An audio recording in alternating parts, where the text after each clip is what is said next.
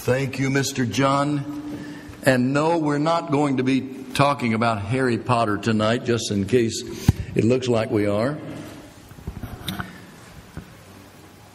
Heard about this guy who goes to the optometrist and he's fitted for glasses, first glasses he's ever had in his life. And so as the doctor is doing the final fitting, the man says to the doctor, will I be able to read now? And the doc said, oh, sure, you'll be. He said, well, that's good because I never could read before. Here's another one you might not care for. This guy was telling his friend, he said, I see spots. And his friend said, have you seen a doctor? He said, no, just spots. That's the best I got. I mean, hey. But I've got some good news for you in that since several of you have been here since before 5 o'clock, I planned a shorter sermon for you tonight. And so let me ask you to go ahead and turn to Colossians chapter 3. And we're going to get there in just a moment.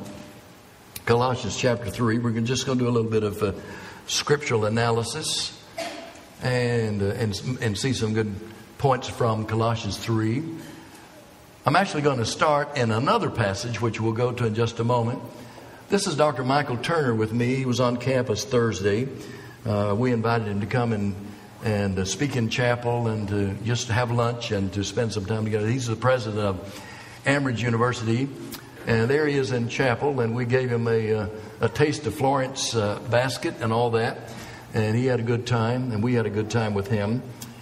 His first time to be on our campus, and first time for some of our people to meet him.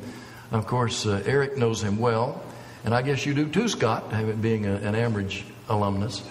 And so we enjoyed some good strategy about how we can work together and be a blessing to each other as institutions. Okay, this is 2 Corinthians chapter 13. That's where I know I said Colossians 3, and that's where we're going. But let's first of all go to 2 Corinthians 13, verse 5.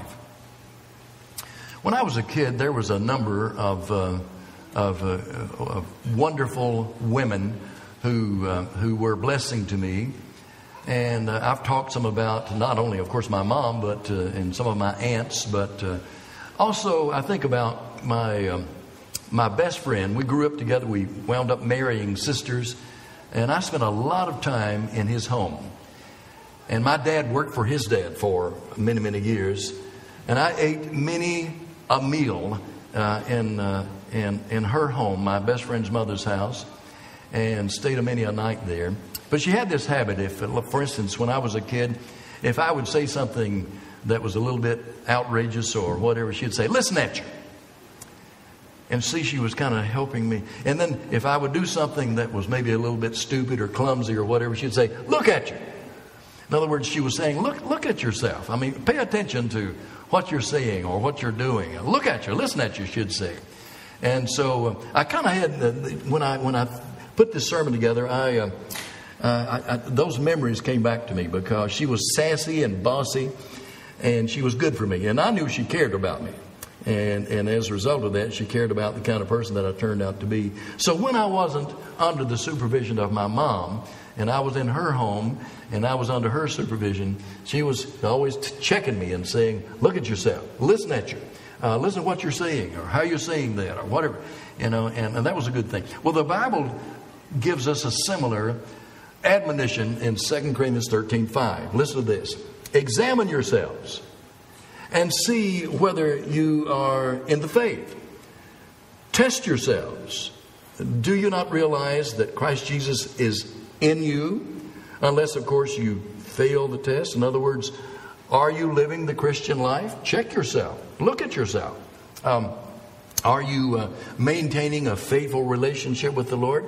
And so the scripture basically is saying here, let's look at you and let's examine to see whether or not you are in the faith. Okay, so with that in mind, I thought we'd go to Colossians chapter 3. And again, I'm just going to kind of run through this quickly.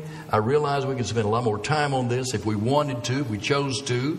As a matter of fact, you could take Colossians chapter 3, and there are at least 4 sermons here. Here's one of them. Look at where you are now. Where are you? He's saying to the Christians at Colossae. So he says in the first 4 verses of Colossians chapter 3, since then, you have been raised with Christ. So he says, where are you now? You've been raised with Christ. And how did that happen? Well, it happened just like he teaches the Romans in Romans chapter 6, verses 3 and 4. You were baptized into Christ.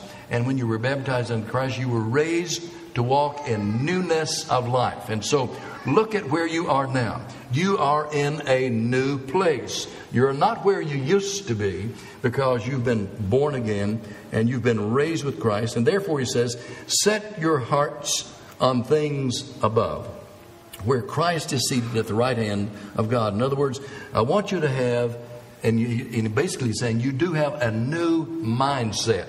You're in a new place, and therefore you have a different set of priorities. Kind of like what Jesus says in Matthew chapter 6, verse 33. Seek first the kingdom of God. In other words, be concerned about kingdom things and be and allow your allegiance to be to the King, who of course is Jesus.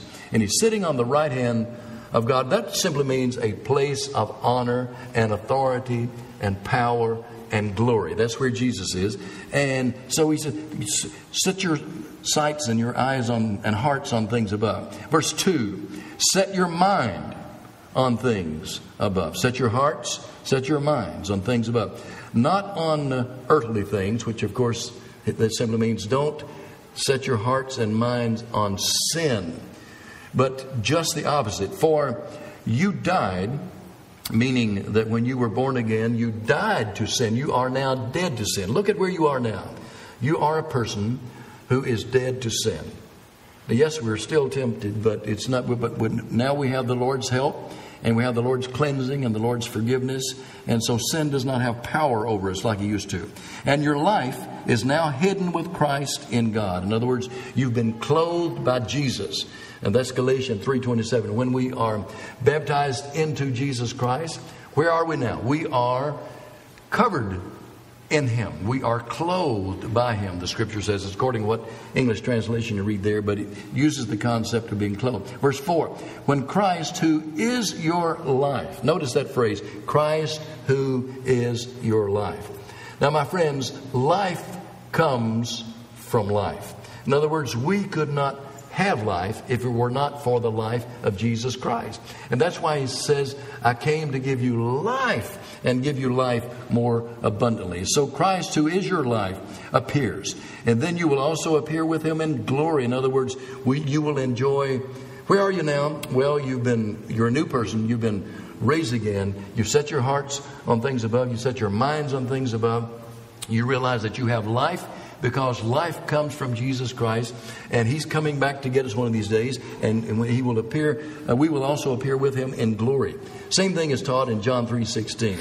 Whosoever believes in Him should not perish, but have everlasting life.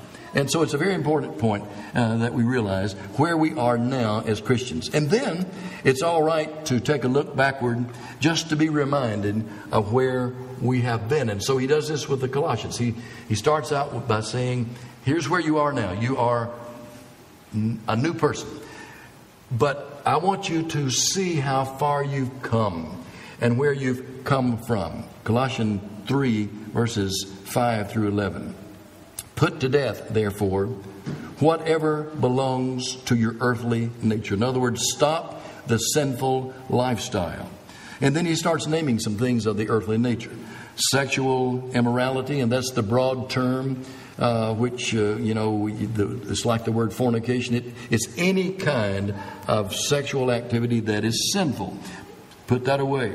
And then he talks about impurity, which means perversions.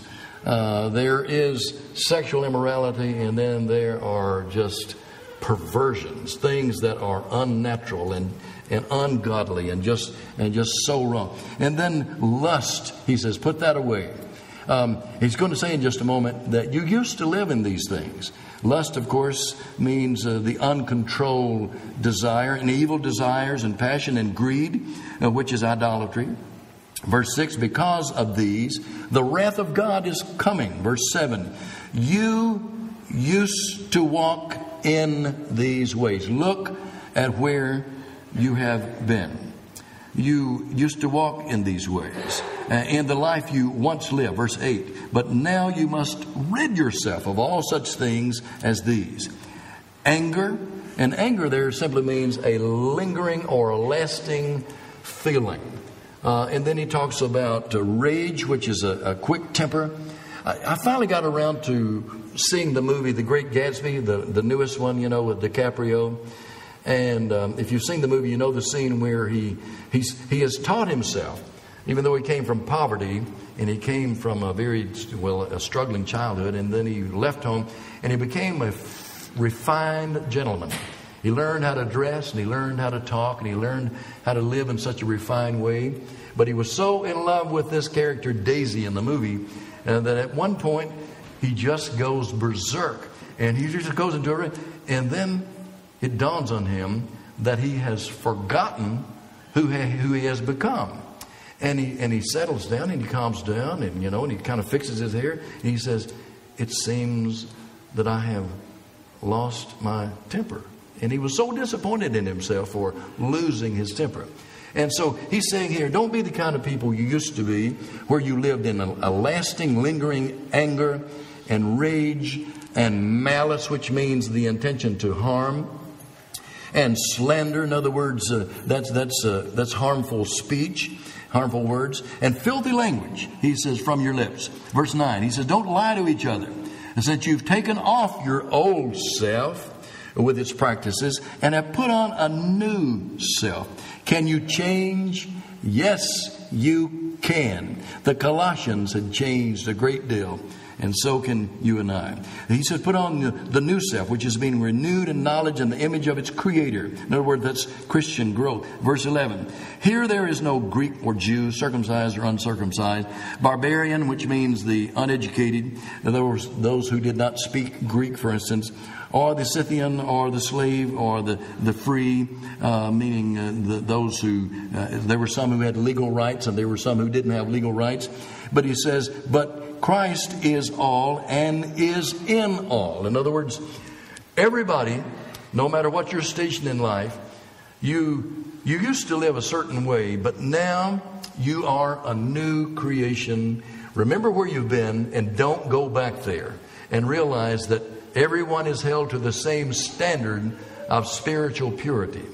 You used to have evil desires and evil behavior, but now you've been born again. You're a new person, and so don't go back to where you've been. And then look at where you need to be. So notice what he's saying. He says, here's where you are. Look at that. Look at where you used to be. Then look back at where you are. You're a new person. And then look into the future at where you need to be. Because there is progress to be made yet. We sing the song, He's still working on me to make me what I ought to be. And so we need to realize that we are on a journey. And this journey is a journey where hopefully we're making progress day by day, week by week, month by month. And so he says, look at where you need to be. This is Colossians 3, verses 12 through 16. It's not where you've been, it's where you're going. So he says, put on Christian virtues. Verse 12. Therefore, as God's chosen people. And it's very important to understand, and we talked about it in class this morning, that God had a plan from eternity to save a certain group of people. Who is in this group? Anyone and everyone who trusts in the Lord and obeys Him. Who, as believers, will repent of their sins, confess their faith in Jesus, receive baptism for forgiveness of sin. They are added to the church, which is God's family. And so he says, you're God's chosen people, holy and dearly loved. Clothe yourselves with compassion, that means you have a feeling of concern for other people. With kindness, and that's in the way you treat other people. With humility, in other words, not prideful. And with gentleness. And gentleness carries with it this idea of being a courteous person. And I know all parents, hopefully all parents that are involved with Hickory know we're teaching our children to be courteous, to say please, to say thank you, to be considerate of other people, to not be selfish, and so forth. And so that's all involved in being a kind and a gentle person, someone who does no harm. So he says, embrace compassion, kindness, humility, gentleness, and patience. He says, so look at where you need to be. Are you as patient as you need to be? Are you as compassionate as you need to be? Are you as kind as you need to be? Are you as gentle as you need to be? Is there room in your life for spiritual growth like this? And then he says this, verse 13, bear with each other. In other words, put up with each other and give each other time to grow and to change. And some people grow faster than others, and some people grow more slowly than others, and there's a give and a take, and there's a patience, and there's an understanding, and there's a brotherly love. So we bear with each other, and bear with each other also carries with it the idea we kind of run a little bit of interference. So in other words, we protect each other, we take care of our own. And we are supportive of each other because we are all members of God's family, which is the church. In other words, we're on the same team. And then he says this, bear with one another, forgive one, and forgive whatever grievances you have against one another, and forgive as the Lord forgave you. Verse 14. And over all these virtues, where do you need to be? Over all these virtues, put on love, which binds them all together in perfect unity. Let the peace of Christ rule in your hearts, since as members of one body you were called to peace. We sing a song, It Is Well With My Soul.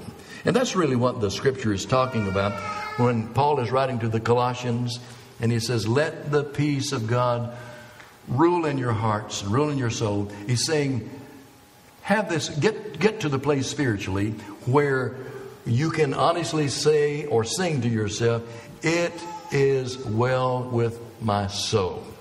I'm in a saved relationship with the Lord. I'm in a faithful relationship with the Lord.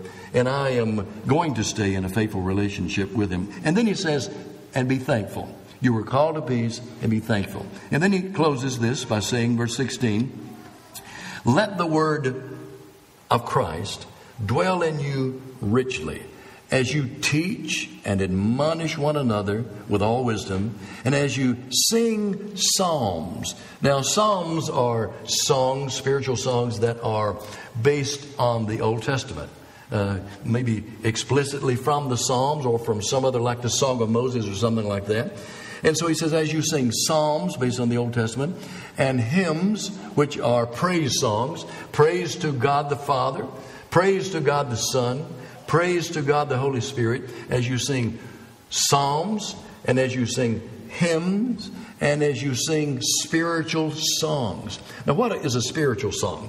A spiritual song is a song that's based on Scripture, because Jesus said, the words I speak to you, John 6:63, are spirit and life.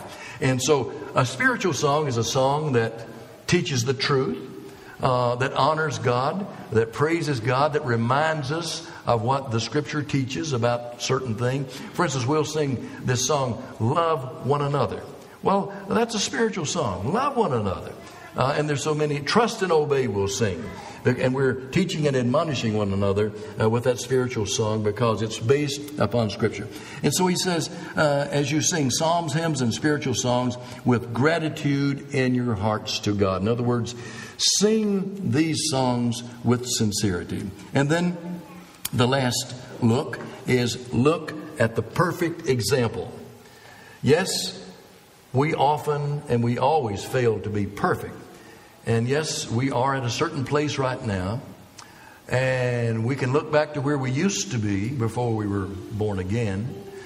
And then we can look back at where we are, and then we look at where we need to be. And then finally, we lift our sights and we raise our vision, and then we put our eyes on the perfect example for everyone to follow. And so this is Colossians 3, verse 17. Paul says, let me show you the standard. Let me show you. And one of the reasons why it's good for us to look at the standard, who is Jesus, is because it makes us realize that we need a Savior, because we can't reach and keep that standard as perfect human beings. But again, we need to always keep our eyes on Him. And so Paul draws down a principle here, or lays down a principle instead of specifics. It's kind of like when he makes this statement I'm about to read, it's kind of like I was talking to a guy recently who has rental property. And he was saying it doesn't do any good to have these long lists of things, of do's and don'ts for people to sign, how they're going to keep the place up or whatever. He says, I get them to sign this document, but he says, I tell them. He said, I look them in the eyes and I say, I want you to treat this place, whether it's an apartment or a rental house, I want you to treat this place as if it is your very own. Because people tend to take better care of their own property.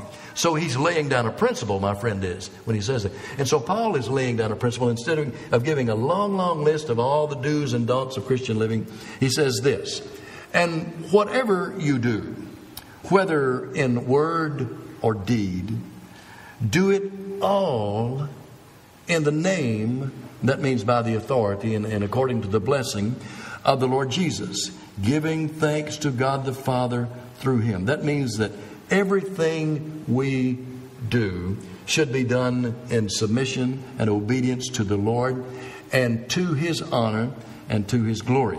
And so Paul in Colossians chapter 3 is having the Colossian Christians to take a good look at themselves. Look at you. Listen at you.